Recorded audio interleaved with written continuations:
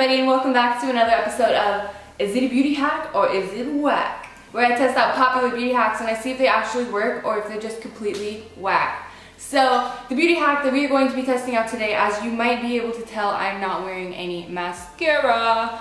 And that means that today we are making DIY mascara. So here's the mascara that I made and I'm going to show you guys how to make.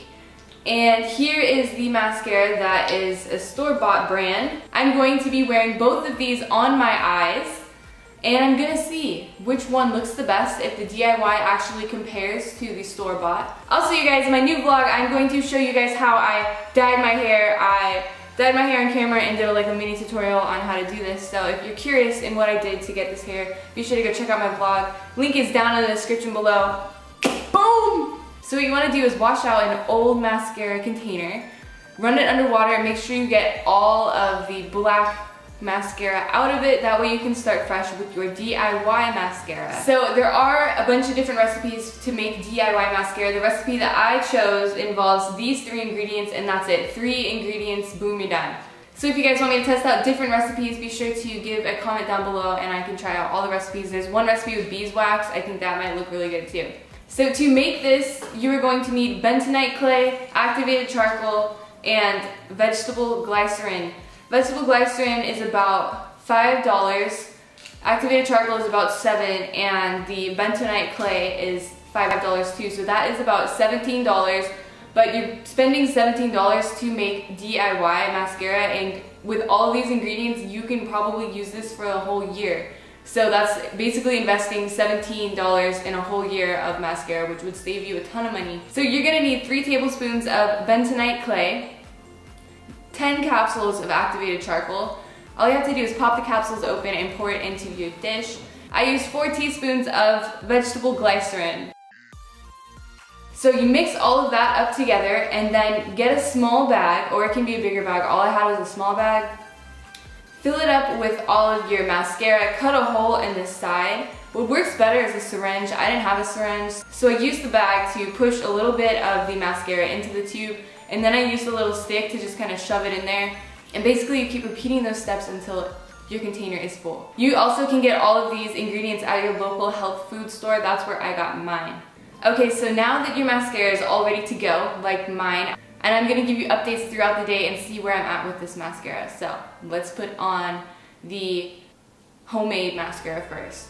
So as you can see, when I open it up, it looks like regular mascara.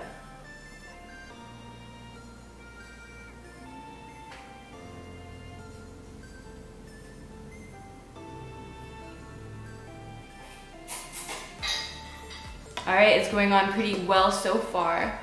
Honestly, this feels like regular mascara like that I bought. It feels like this brand of mascara. Gonna add another layer of this. Okay, so far with this, I am pretty impressed. Here is the DIY mascara, and I think that, dude, I think that looks really good. Okay, now we're gonna try the store-bought mascara. I am using Punk Volumizer Mascara by, that's what it's called. I'm not sure how to pronounce that. I think it's like Doche or Douche, I don't know. So. Doche. Okay, so here is the store-bought and here is the DIY. And I don't think you can really tell a difference right off the bat. This is a little bit creamier, but I think that it's held up pretty well. So what we're gonna do is we're going to wear this all day and I'm going to give you updates throughout the day and let you know how it's holding up and if it's actually a hack or if it's just whack. So it has been about an hour since I have applied it, the mascara, and I think that it's holding up pretty well. There's like a little bit, it did wipe off a little bit, wow, okay.